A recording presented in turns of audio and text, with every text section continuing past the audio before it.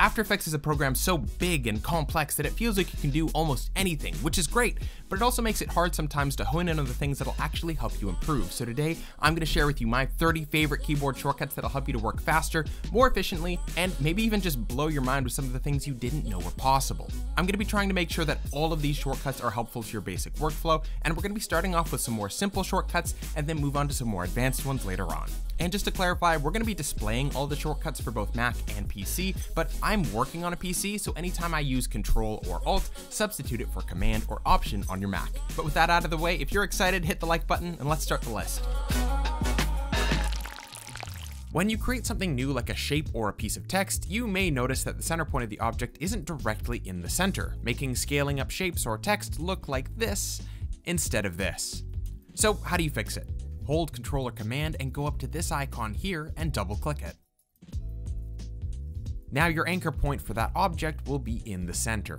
And you can also do this with an entire layer itself, with the keyboard shortcut Control Home if you're on a full-sized keyboard. And if you don't have a full-sized keyboard, you can customize this manually when we get to keyboard shortcut number 30. Once you have some things down in your composition, you might want to make changes like position, scale, or rotation. Instead of dropping down each of these layer menus and adjusting, you can simply hit the P key for position, the S key for scale, the R key for rotation, and the T key for opacity to bring up only that one parameter.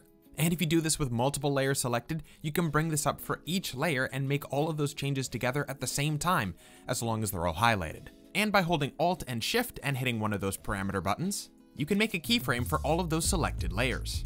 Now, if you're like me, you create a lot of solid layers in every project, so instead of going through menus, just hit Control or Command Y. And by hitting Control Alt Y, you create a new adjustment layer.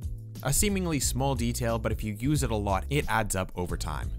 If you wanted to move your playhead forward one frame at a time, you can hit page up or page down, but if you don't have a full-sized keyboard, you can also hold Control or Command and hit your left or right arrows to get the same result. And by holding Control Shift and clicking left or right, you can move forward or backward 10 frames at a time. And you can use the same idea if you wanted to move keyframes instead of your playhead. Just highlight the keyframe or keyframes you want to move, hold Alt or Option, and arrow left or right. And just like moving your playhead, you can also hold Shift to move those keyframes forward or backward 10 frames at a time.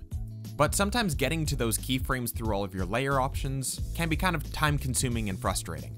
So instead you can show all of your keyframes present by just hitting the U key. And all of the layer options which have keyframes will show up. Press it again to collapse it all back down. And if you wanted to expand just literally everything, just hit the U key twice.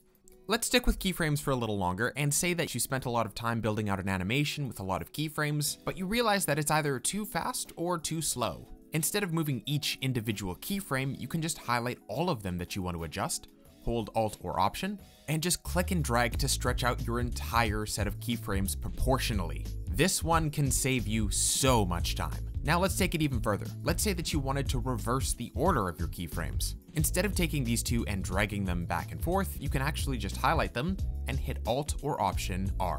And giving those keyframes some smooth animation is super easy by selecting a keyframe or multiple keyframes and pressing F9 or Function 9 on a Mac, and it will give those keyframes an easy ease. You can also hold Control or Command and click on any of those keyframes to make them linear again. Now, if you're doing a lot of animation, you're going to want to make multiple changes at the exact same spot where you made previous keyframes. So you end up hopping between keyframes a lot. You can make that process a lot easier by hitting K to jump forwards to the next keyframe, or by hitting J, you'll move backwards to the closest one behind the playhead. We're about halfway through, so if you're getting anything out of this so far, I'd really appreciate it if you liked the video, subscribe to our channel, and hit the bell icon so that you never miss when we post content like this again. Now, back to the shortcuts. Once you have an animation set up, you're probably going to want to view it by itself to see that it looks right, and usually without having to view your entire composition. So what you can do is just highlight a layer, and by hitting Control Alt B, you'll set your work area to the exact length of that layer. This is helpful because now when you want to preview your work, it'll loop only within this section, helping you to save time by not rendering any of this extra work. And for even more helpful playback tips, by hitting Shift 0 on a PC or Command 0 on a Mac, you can preview your entire composition but skip rendering every other frame, to give you a general idea of what your composition looks like, but cutting out half of the rendering your computer has to do. Just a heads up though, the 0 for that shortcut has to be on the number pad.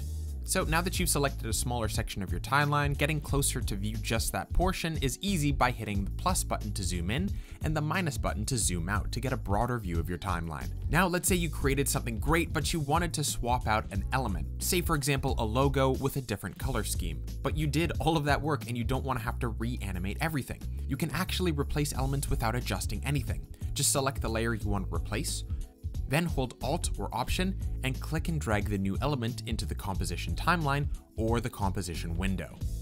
Or alternatively, you can select the layer that you want to replace, select the item that you want to replace, and hit Ctrl, Alt, /. Now, once you have a nice composition assembled, you may want to precompose it so that you can work with all of that baked into a larger composition. You can right-click and select Precompose, but you can also just highlight the layers you want to include and hit Ctrl-Shift-C.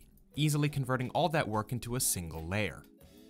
By now you've got loads of layers, potentially in multiple compositions, and you may end up finding that working with all of those is tough within this small area here. Well, a quick solution is just to hover your mouse over the composition layers and press the tilde key. If you don't know which one that is, it's right here on both a Mac and PC, right below the escape button. Pressing this makes the panel go full screen. Now you've got a lot more area to work with your keyframes and layers, and if you wanted to go back to normal, just press the tilde key again. And this actually works for absolutely any panel. Now, one thing that might get frustrating is if you're doing something tedious like rotoscoping and you need to zoom in and out a lot of your image here, don't use the percentage values. You can just zoom in and out using the scroll wheel of your mouse or 2 fingers on your trackpad. But if you're having trouble zooming into a specific area precisely, just hold space and click and drag around your image with the hand tool. This combination of scroll zooming and using the hand tool is so much faster. And the great thing about using spacebar for the hand tool is that it reverts back as soon as you let go. And if you're using something like the pen tool to create a complicated mask, it won't interrupt that process. Now that you're all done with that, if you're OCD like me, you want to bring things back to a perfectly centered full screen. So instead of selecting the fit view, just hold Shift /. And now your view goes back to filling the window precisely. But during this process, if you notice for some reason you're not able to actually see your mask outline, you've probably accidentally turned off layer controls. Easily turn them back on by hitting Ctrl-Shift-H. This can also help you to temporarily get rid of distracting boundary boxes if you want just a nice clean image. Now, before rendering and exporting everything, if you just wanted to save a single frame of your project, maybe for a thumbnail, or maybe to show your client what one frame looks like, you can hit Ctrl Alt S to send the frame that your playhead is currently on over to the render queue. And from here, you can select a JPEG export option and click render to get your final still frame. And of course, the final keyboard shortcut is Ctrl Alt, to bring up your custom keyboard shortcut window. This will give you full access to view and edit every single keyboard shortcut possible inside of After Effects. And guys, those have been my 30 favorite keyboard shortcuts to help you work faster and more efficiently inside of After Effects. I really hope that you guys found the video helpful, and if you're looking for other ways to get your work done faster with great looking results, we've got tons of awesome looking After Effects templates over at motionarray.com, and some of them are actually free. I'll make sure to link to all of those in the description below. But guys, that's it for me. Thank you so much for taking the time to watch, and I can't wait to see you in the next video.